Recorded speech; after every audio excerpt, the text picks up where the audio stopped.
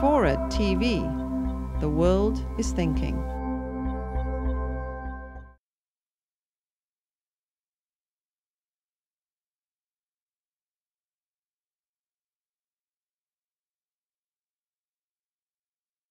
Now, let me end by just talking about the Republican coalition with which I was very closely involved.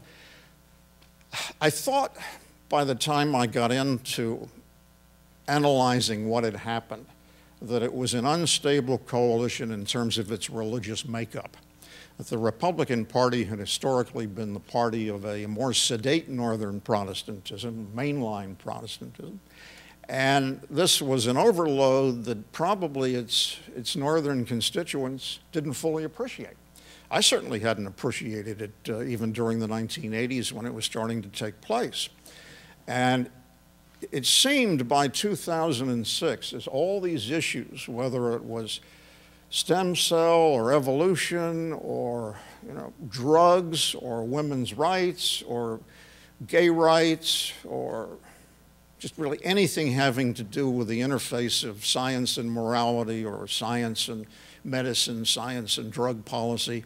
All of these were, Shivo obviously down in Florida, all of these were starting to play havoc with the Republican coalition in the sense of the old Republican coalition, the more moderate Northern Christian voters who weren't part of the evangelical, fundamentalist, or Pentecostal movement.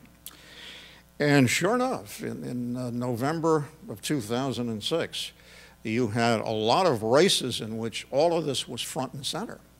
And the most important were in Ohio and Pennsylvania, two absolutely vital presidential election states. And you'll remember Ohio from the 2004 election. Bush carried it, but not by much. Well, in the 2006 gubernatorial election in Ohio, the Republican candidate was a flat-out religious right supporter who was in league with all the different groups of pastors and religious right organizations. Got absolutely smashed, 60-40. I looked at this election in great detail right next door in Pennsylvania, where a number of the cases have come very much to the fore. For example, evolution and so-called intelligent design was knocked out by a Republican district judge in Pennsylvania, and the Democrats were making all these issues, pushing them to the forefront. Incumbent Republican senator, very strongly supportive of the religious right, was beaten 60-40. Now, if those two states go Democratic in the 2008 presidential election, the Republicans don't have a prayer. They don't have a prayer, just to use perhaps an ill-advised term.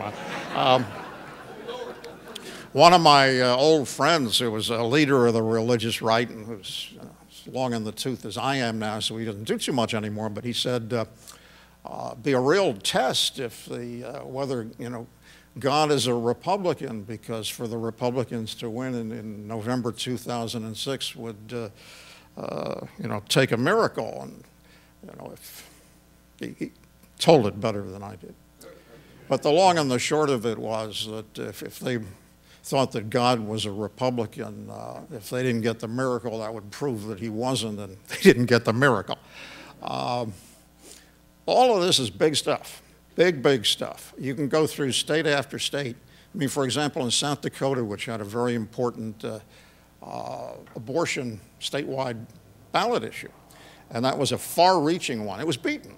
And it was beaten not by a huge, by 55-45, but the thing that was very surprising was that in South Dakota, they put an anti-gay marriage ballot proposition through, but it only got 52% of the vote. The centrist turnout was so high that it drove it down from what would have been 65% 2 years earlier. In Arizona, they couldn't even get a gay marriage amendment through. It was beaten. And my reading, when all of this stuff was pushed front and center in the elections, it was devastating for the Republicans, which makes me think it's going to be difficult for them to raise all these things successfully in 2008. My feeling, as was mentioned, is that the Republican coalition is really in a lot of ways out of gas and isn't going to be able to win again unless you either get the whole terrorist or geopolitical thing revved up again, or the Democrats reach into their bag of incredible talent and, you know, come up with another one of these, you know, John Kerrys. I mean, you just want to pick somebody who's the wrong type of nominee. You get a guy married to a billionaire heiress who was in Skull and Bones and went to Yale. I mean, that's just driving right for the heart of middle America. You know? You see that working in Bakersfield. So that's my conclusion here. All of this is out there. I think the religious right part, they're in trouble. They may be able to build back in, but right now they're in big trouble. And I think the Republican coalition is going to be very hard-pressed to hold on.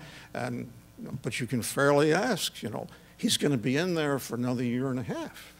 What can happen? I don't entirely want to think about it either, so I'll stop on that note. Thank you.